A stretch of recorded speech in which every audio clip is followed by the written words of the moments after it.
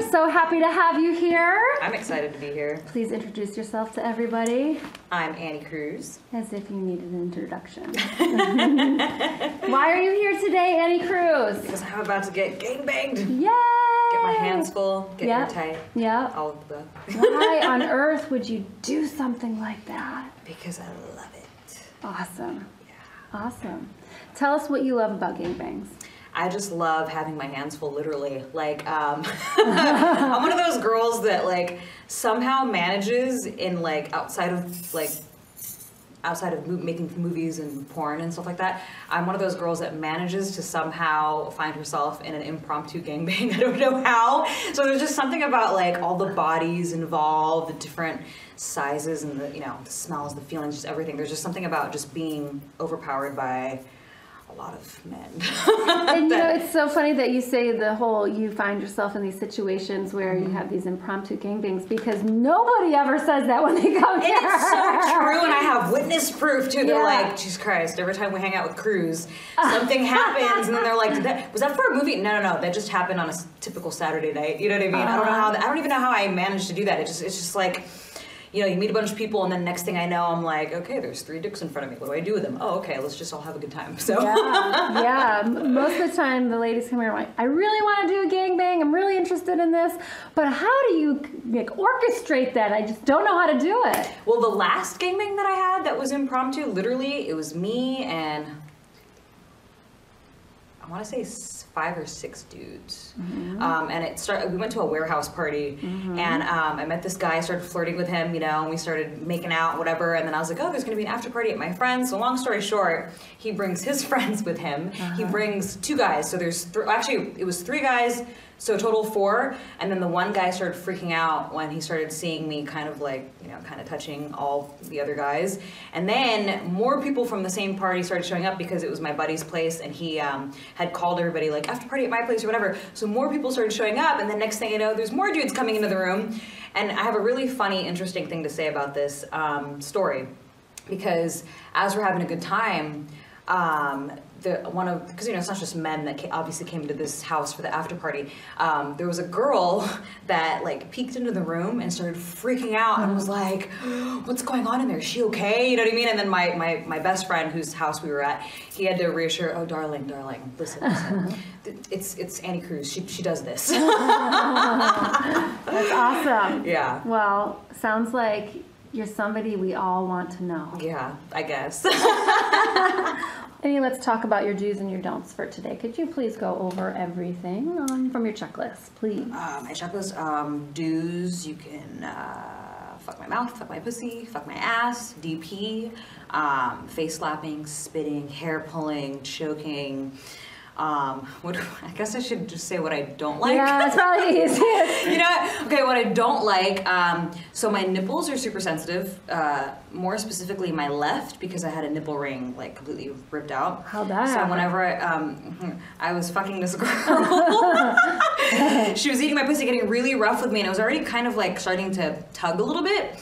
And she just got super rough with me, and I didn't initially notice that it had ripped until I looked down. And when I looked down, it was like it was a hoop dangling from like a very thin strip of my nipple. Ow. I actually have a scar from it, and then there was blood, and I was like, now I can feel the pain. So Wow. it's like super sensitive. So we stay away from your left nipple. My left nipple, yeah. Everything Okay. else is fair game. I like more like hitting on my tits as opposed to tweaking of the nipples, but I can take it. Cool. There's something about fisting. We're not going to fist your... You know, I'm able to fist my ass. I've had guys fist my ass, but it's been so long. Yeah. I don't even know if I'll be able to do that.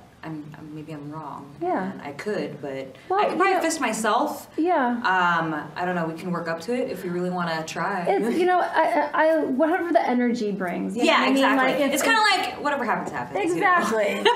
But I like to know what is an absolute no, so that I know that those things don't happen. Me, I feel like because it's been a long time, it might not even be able to happen. Yeah. I mean, you know, I'm down to try. Yeah. Because it's fun. Yeah. But it probably won't happen because it's my. But I might surprise myself. Sometimes I'm like, no, I can't do that, and then I take 2 dicks in my ass, and I'm like, okay.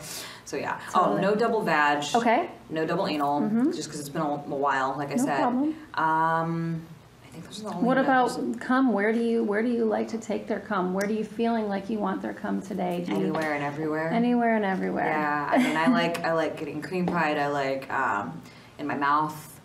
I think I like it more so in my mouth than on my face, but I'll take it on the face. Okay. I just don't like it in my eye, you know? Yeah. But I like cum in general, so it doesn't really matter where. Great. It's kind of like wherever the dick is, I'm like, just give it to me. Yeah, cool. Lovely, so lovely.